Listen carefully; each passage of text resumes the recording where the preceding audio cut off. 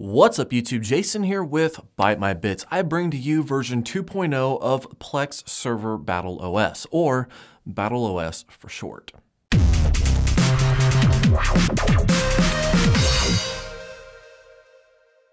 Alright, so in today's video, I am revisiting my previous test that I did in my last video with this whole Battle OS introduction.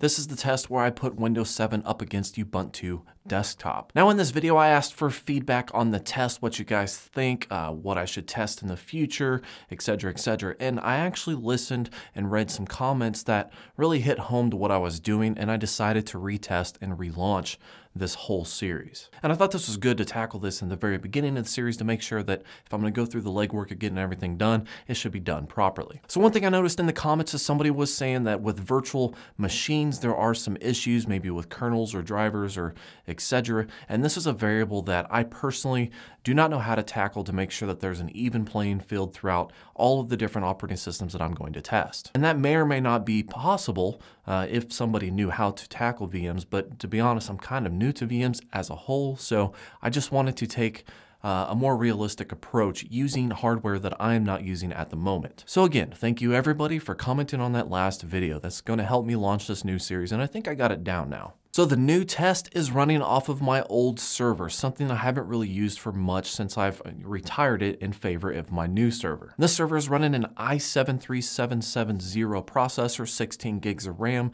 and it currently has a Samsung Evo 250 gigabyte SSD in it. Now for this test, because I didn't want to have to open up like 15 freaking windows, okay, it's not that powerful, but for this test, I did disable the hyper-threading in the BIOS. And what this is going to allow me to do is get accurate results without having to push through and do like 10 transcoded streams and possibly have some issues with network interfaces or my browser on my computer. Moving on, I actually decided to not only retest Windows 7 and Ubuntu desktop, but I also threw in Windows 10. Keep in mind that Windows 10 and Windows 7 are both the professional versions, and both of them are tweaked in the hardware profiles to run in performance mode where all of the fancy stuff is disabled. And here is where things actually aligned with my original thought when I first started doing this, and I'm kind of happy about that. Starting off with Windows 7, I was able to get 5 transcoded streams with 1 direct play streams. I could just not get another direct play stream to go.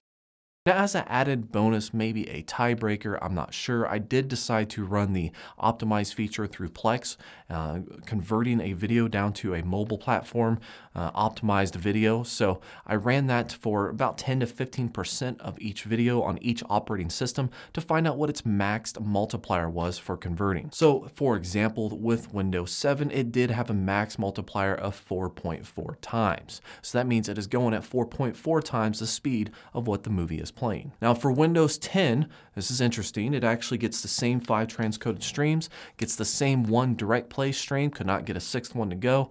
However, I was only able to get 3.9x for the converting. So circling back to what I said before is needing a tiebreaker. That's actually why I started doing this. The tiebreaker here is Windows 7 is just a hair better than Windows 10 for being a Plex Media Server. Now this is where the excitement begins, because I went to Ubuntu desktop as I did before to test out its performance. And before I really give you the results, everybody kept asking me, why are Ubuntu desktop? Why'd you use that? It's not a server. I know it's not a server, okay? Bear with me.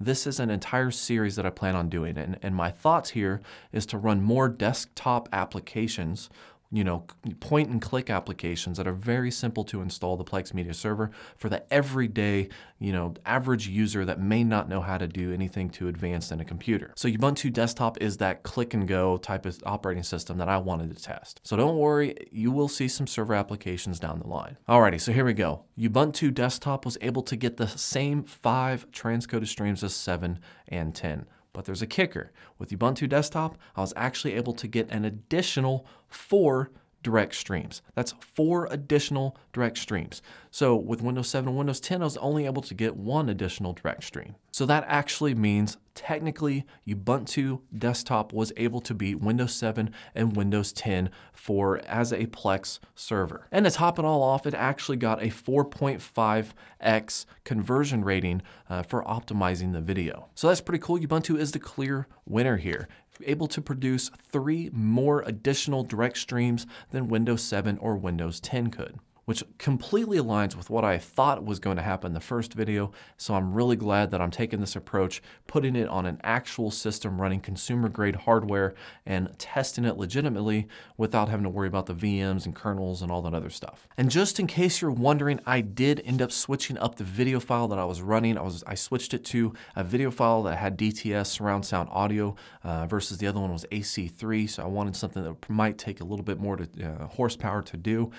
So I did run Back to the Future, which was a little bit over a 12 megabit file. It was actually 17 like something or 18 gigabyte file. So it's a very beefy file. This is definitely stressing the server, especially because I'm taking that file all the way down to 2 megabits per second. But anyways, guys, my next video is going to be comparing Ubuntu desktop to something else. I'm probably going to do Linux Mint because that's another easy point and click thing. So if you guys have other suggestions, and again, I am going to get to more server-based platforms later on once I kind of get done testing out these desktop environments. And also, thank you to everyone who said that you can download a free trial or whatever with the Microsoft Windows Server. So that's going to be something I'm going to approach too, and I think I'm going to classify that. I want to say middle point before I roll into true server software applications, because Windows Server is still technically a point and click, although it's kind of expensive to buy. So, but hey guys, thanks for watching. Thanks for commenting. Appreciate every single one of you. Like and subscribe below, and have a great day.